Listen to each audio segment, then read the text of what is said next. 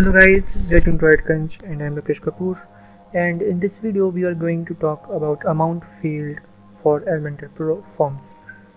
So in order to use the amount field, you need to install dynamic content for Elementor plugin. If you haven't downloaded that plugin, you can check out the link in the description and download the plugin right away. That's a very cool plugin. It gives you power to enhance your website. There are a couple of great extensions and widgets that you can use and enhance the productivity of your website. It gives you enormous control on your website. There are tons of widgets that you can use, and it will greatly affect the user experience of your website for sure. So just to continue this video, I am going to use Elementor Pro-Form. So I am just dragging and drop the form widget in my section.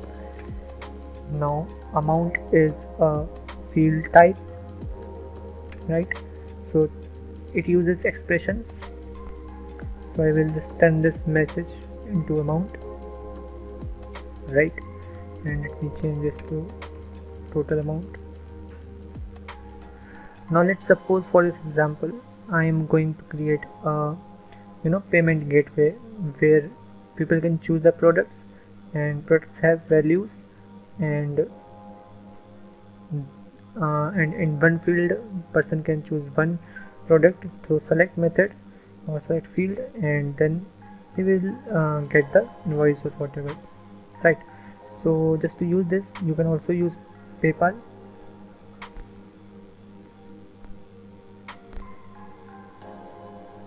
Right, and you can use PayPal in your redirect form, and then you can use request query parameter. I have also made a tutorial on that. You can check out the tutorial. I will leave a link in the description, or you can also check out from the cards. And I am not using PayPal for now, but you can use this as a sequence to this tutorial. But for now, let me just show you the select field method. So product 1 I will use here, and in placeholder I can use choose product, and in here I can use product 2, placeholder choose product, and it's select field, and this 2 is the select field, right?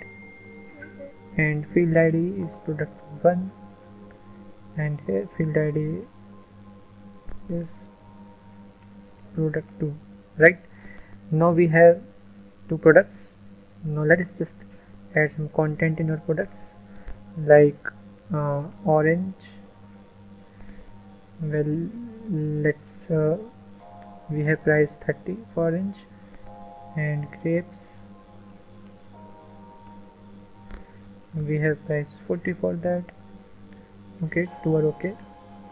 Now let's add some products into this one as well. For example, laptop, let's price it 30,000, and let's use camera, and let's price it 40,000, and let's use a smartphone, and let's price it 25,000. Cool.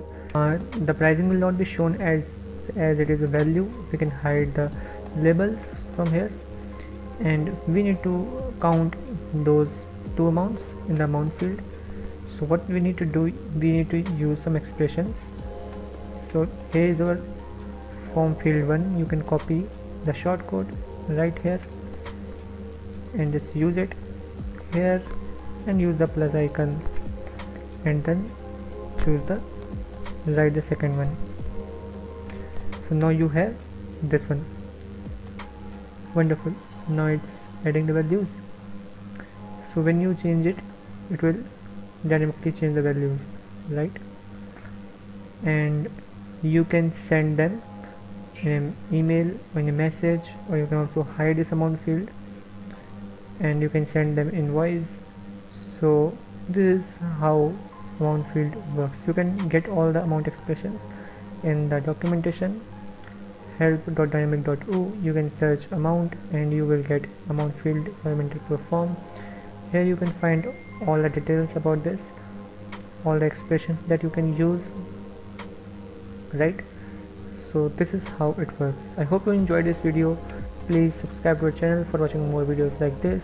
Hit the bell icon so you don't miss any new video. Till then, bye bye and have a wonderful day.